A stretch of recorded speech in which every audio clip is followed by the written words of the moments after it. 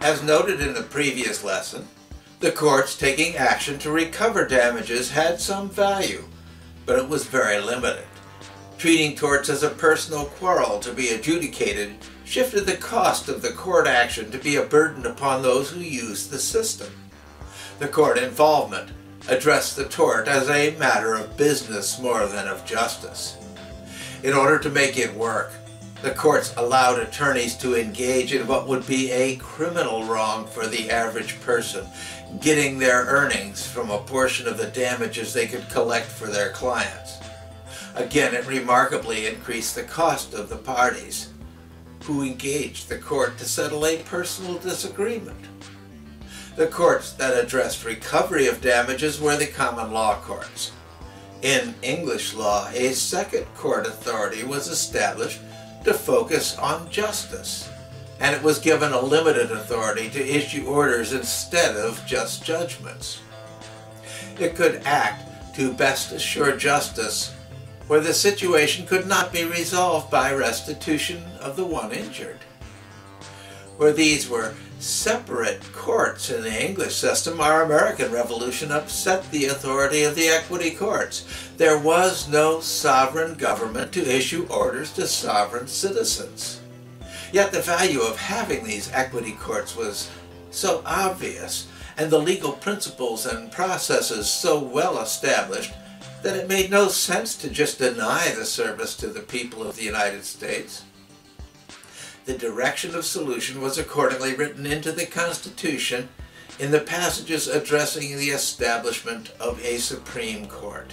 It was authorized to hear matters in both law and equity. This was accepted for both federal and state courts. Both were able to hear actions in either law or equity. Though the procedures in court actions remained separate and the courts had to sit in one mode or the other, they were both available to those who would use the courts for tort actions. The one who initiated the action could, by selection of the type of relief they sought, determine whether the court would receive the issue as a matter of law or of equity.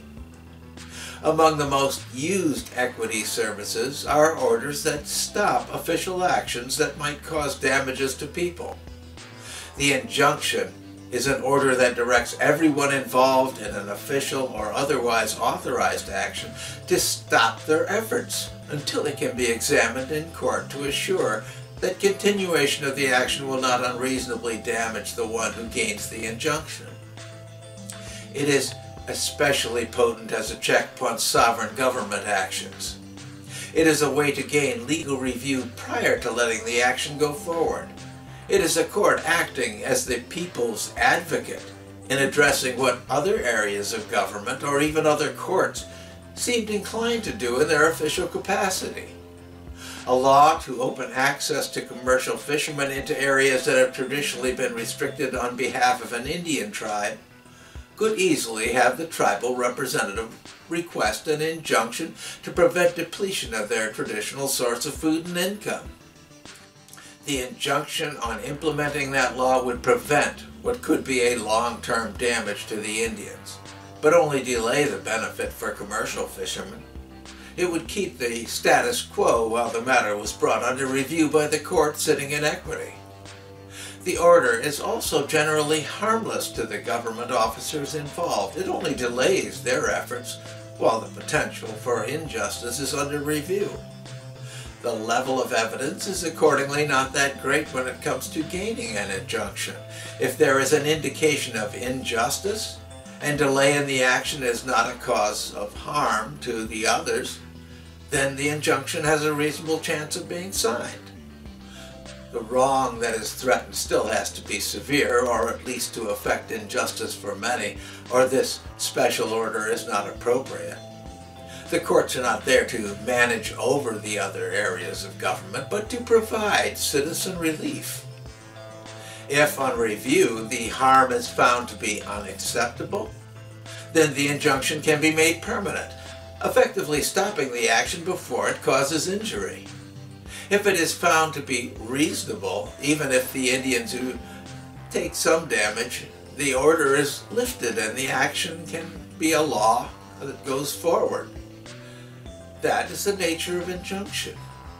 The important legal perspective is that the decisions will be made on potential harm, not on the authority of those who are taking action. It is an act based on potential damages, not on some judgment addressing the ability of government officers to pass the law in the normal course of their duties. A more personal application of this type of order is seen in the issue of a protective order. If Jane is divorcing Robert, claiming that he is abusive, the courts, as equity relief, can issue Robert an order to prevent him from even trying to approach her outside of the court actions until the divorce action is settled. Again, Jane's claim of abuse is not sufficient to give this extraordinary relief. There would have to be some evidence of past abuse, like hospital records of treatment for wounds consistent with the abuse claimed, or photographs taken and witnesses to be in accord with her claims. The act, again, is unlikely to work any harm on Robert, should he already have moved out. If he asks for some access to the family home to get property, it is likely to be made a condition of the order. Again, this is not an action against Robert, but an action to prevent a tort or crime that appears likely from evidence, until the matter can be brought into court for resolution. The police will take notice of the order on Jane's request and enforce it as necessary. You should note that the court sitting in equity has a great deal of discretion as to when and how such an order will issue. It is not a judgment-based relief, but an order issued by a court acting under its granted authority. Injunctive orders are in accord with the court's acceptance that the state or federal government is a sovereign. Sitting in equity, the court can also issue orders to those in public office to specifically perform a duty of their office. This relief is called mandamus. Joshua, a federal supervisor, tried to fire Frank, an employee who he found unacceptable. He even started the procedure to remove the employee from the official roles and stop further pay. On higher review, Joshua's action was reversed, and he never does the paperwork to restore Frank's pay status. Appeal to the higher-ups in the organization has not been productive. Joshua has apparently convinced them that his decision to terminate Frank was in some ways reasonable, and they will not interfere on his behalf. After 6 weeks without pay, Frank takes the matter into court. The action requests mandamus to the senior officer of the employing organization. It is an order to reinstate Frank and deliver back pay by the end of the current pay period. This is within the purpose of mandamus. It is an order to a responsible officer to fulfill the duties of their office as to reinstating Frank as an employee and assuring that he gets paid. If there is further delay, it is likely to be brought before the judge for determination of whether legal sanctions are appropriate. If the order is not obeyed, the issuing judge can also issue a summons to those named in the order to assess personal damages or even incarcerations for failure to perform in accord with the order he signed. A more mundane application of this ability to sign orders might be realized in regular tort actions. Jill, an heir to receive a specific bequest of her mother's good china, she finds that her older sister has taken it for herself, removing it prior to bequest. On contact, her sister offers to pay the reasonable cost of the dishes, which is what a suit for damages would award. Jill addresses the matter in equity, seeking an order to deliver the family heirloom to her. The court can issue the equity order requiring specific performance of the delivery. Specific performance is encountered in contract actions that involve unique things like land, artwork, and people. Where there is an established contract and the one party has performed their part to gain some irreplaceable benefit through the contract, the other party can be ordered to do their part. This only happens where money damages will not yield justice. The order of specific performance is only used where it is necessary to achieve justice. Rico agrees to rent his summer place on Lake Michigan to Wanda if she is willing to do some maintenance and minor repairs. She accepts and purchases the maintenance and repair services from the Allister Company. Rico refuses to sign the contract with Wanda because he has an offer to rent it at 3 times the price, and signs that alternative contract. Rico offers to pay Wanda maintenance and repair contract costs as restitution. Based on unjust enrichment, Wanda can take this into court, seeking both the cost of her maintenance and repair contract and the amount that Rico gained by signing the contract with the others. Where Rico has offered restitution in accord with the relief available through provable damages, the court can grant justice based on the less than honest dealings with Wanda. The justice concept is that Rico should not benefit from dishonoring his promise to rent to Wanda. That type of behavior rewards the breach of the agreement he had with Wanda. The court may well grant her unjust enrichment as part of its resolution. That is a matter in equity rather than in law. Unjust enrichment decisions are not meant to be punitive actions. They are meant to prevent a tortfeasor from benefiting from an action that wrongs someone else. It is a justice action that can end up being beneficial to the one who is wronged. Peter feels that he was wronged by Julia, who took the dog that Peter abandoned, and Peter is willing to bear the cost of getting even. He notes that she has taken the pet in violation of the provisions under which she is renting a house to live in.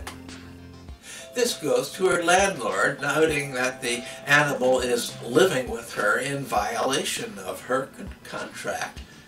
And he has a few pictures of damages that appear to come out of this. He offers to pay the expenses of suing her for the damages and terminating her living arrangements. This is the tort of maintenance. It is interfering in someone else's relationship through promoting a court action. It is stirring up trouble in a way that involves misuse of the courts to satisfy his purpose, even though he is not a party to the matter that is brought into the court for resolution. Maintenance is a third-party involvement, a legal action by someone who is not even a party to the court action. It is an action that puts the damages associated with using the courts upon someone else. It is abuse of the courts, using the damaging nature of legal process to commit a wrong upon someone else. The courts can, in equity, act against the one who maintains an action to the detriment of a third party. They are considered as committing a tort by their actions, and the one who is suffering the result can treat it as an intentional injury. The court does not have to allow people to use the court actions to abuse third parties. That is a matter of equity, and the courts can assess damages against the one who is interfering.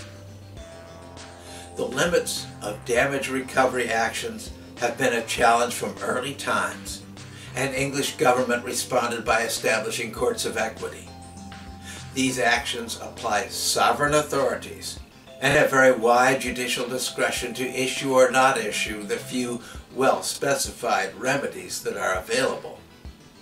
Actions in equity can be potent, even preventing authorized actions by other government officers when this is seen to be necessary to assure justice. This is an area of law where the courts gain respect and awe of both citizens and leaders, for it directly sees to the purpose for their being courts, the promotion of justice.